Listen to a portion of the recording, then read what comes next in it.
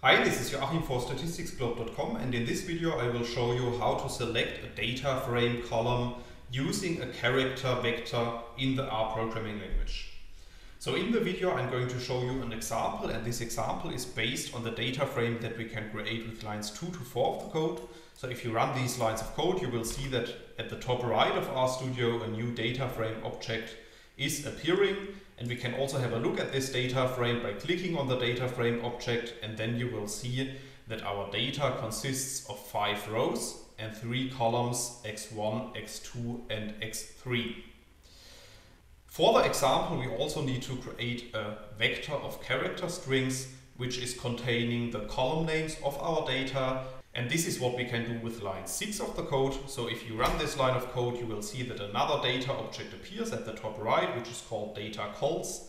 And this data object is consisting of the column names of our data. So let's assume that we want to extract the first column x1 from our data frame. Then you might try to do that based on the dollar operator, as you would usually do when you want to extract a column of a data frame. And you might try to extract only the first column by subsetting our character string for the index position 1. However, if you run this line of code, you will see that at the bottom in the RStudio console the value null is returned. And this is because the dollar operator is not able to extract columns based on a character string. And for that reason, we need to use an alternative way to extract our column x1. And this is what I'm showing you in line 11 of the code. So in this line of code, I'm using the square brackets to subset our data.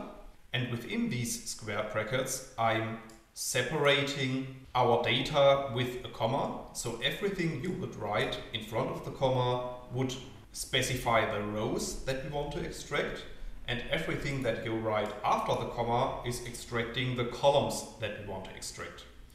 So in this case, as I have told you before, we want to extract only the first column of our data, and for that reason we can simply use our column names vector data cols and subset this vector for the first column.